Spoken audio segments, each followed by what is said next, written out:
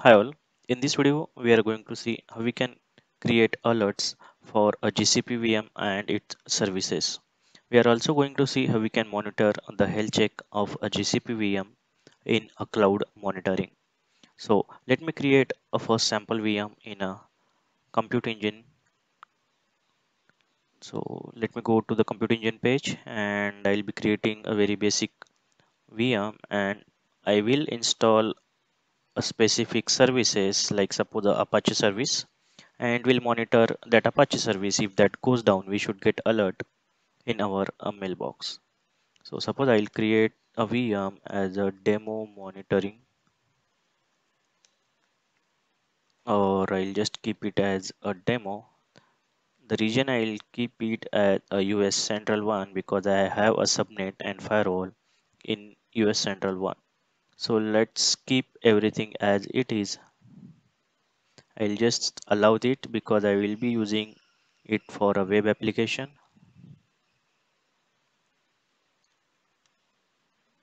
Okay, and let me create a VM.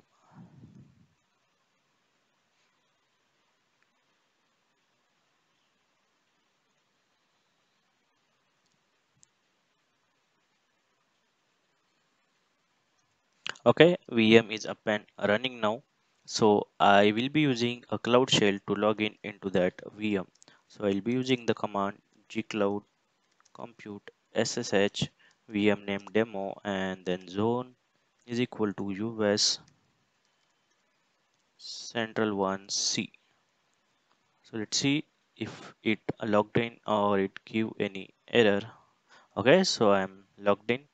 So let me install Apache service. Let me update first sudo apt update. So it will just update the packages on our system. Now I want to install a simple Apache service on my instance. So I'll just run a sudo apt update and Apache 2.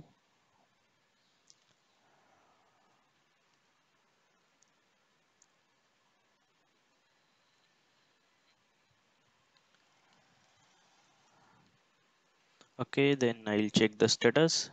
Okay, system is running and I'm going to print a message that this is,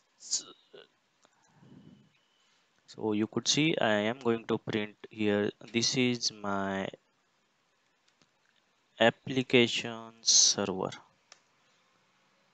Okay, now let's see if able to see this message on this IP. Okay, so this will not be reachable because we don't have any certificate, so we'll be using HTTP, not HTTPS. And see, this is my application server message we are able to see on this VM. Now let's go to monitoring and see if we able to monitor this health check for this VM. So I'll go to monitoring.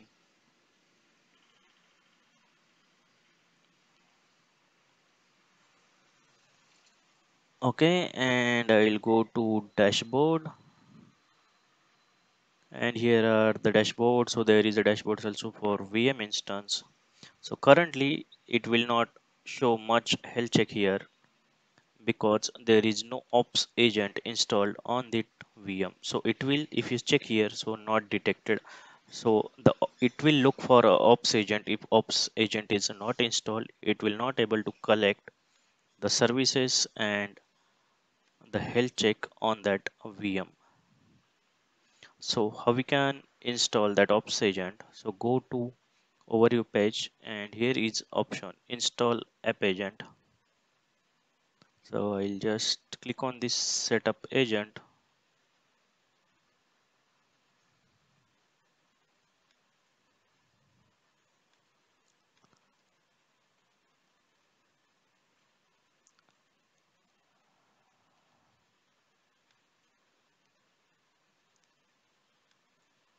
Okay, I'll click on this demo VM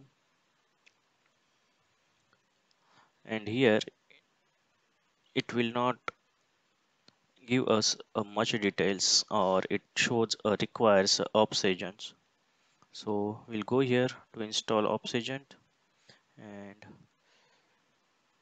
it will give us a command to install a ops agent. So I'll copy that command and run inside my VM. So I'll run this command as it is.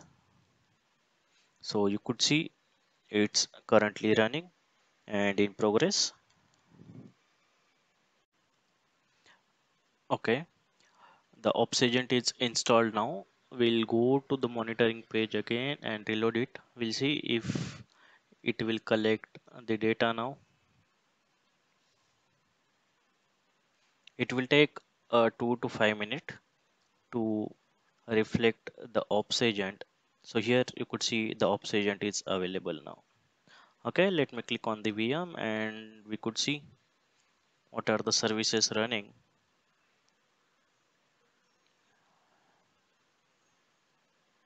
Yes, so now we could see all the details related to the VM. Let me click on the process.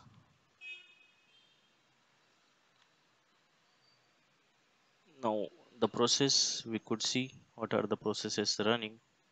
So there are 22 processes running. Now I want to create alert on any of the processes. Suppose I'll check for Apache. So I want to track the running processes of Apache on my server. So let's see how we can create that. So I'll just copy this command line. Okay, so go here and copy, and then I'll go to alerting. I'll click on create policy, add a condition. So I'll add condition here. I'll go to process health. I want to track a process health. So I'll select a single VM instance. I'll go as a demo command line which we copied. I'll paste here and I'll see. Okay, so here are three processes of Apache are running here. So I want to check if that service goes down, I should get an alert. Okay, then configuration is any timeline series is below threshold. I will say one, at least one should running. Okay, and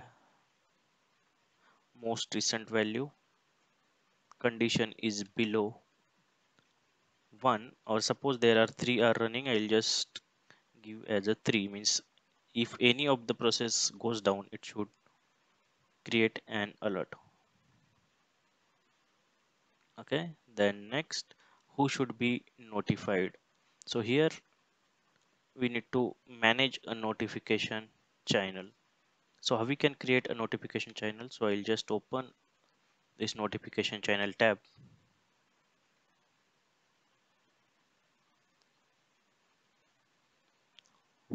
and here we have a lot of option to get an alert. So we can get alerts on the webhook, email, mobile, SMS, pubs up. So you need to add a email ID here. So I already added email ID here. So it's showing as my notification channel. So I'll select this admin email as my notification channel. I'll click OK,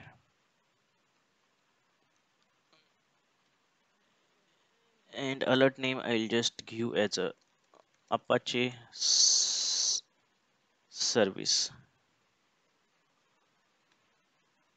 and I'll save this alert.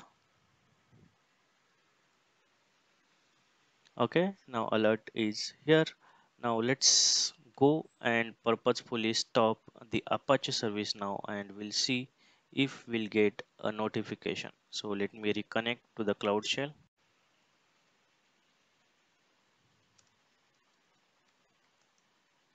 Okay, it's running. Let me stop it.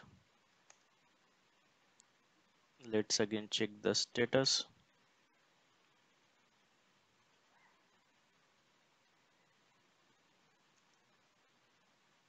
Okay, the status, the service is not running.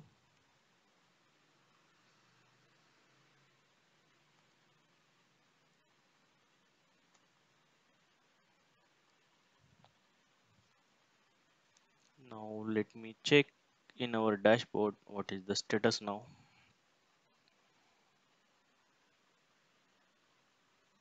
Now it should create incident and create an alert. Okay, so this was threshold was 3. It should come down now as we stopped a services.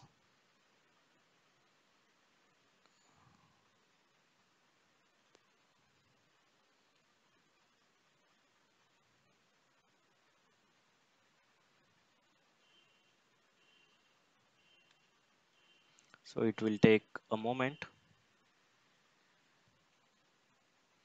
Okay, now let's see that is dropped. The process count is dropped to 0 now, means there is no Apache service running, and now it should create an email alert as well as a incident.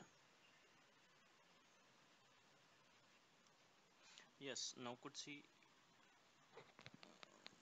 you could see here are a incident started firing. We'll go to incidents and see what it shows. So policy name is Apache service incident summary. So this is the message that the service is below a threshold. We'll see if we received an alert, and here we received an alert. So alert firing for VM instance demo, and here the metric is that service is below threshold. So in this way we can configure alert for any of the processes in our GCP VM. Thank you for watching the video.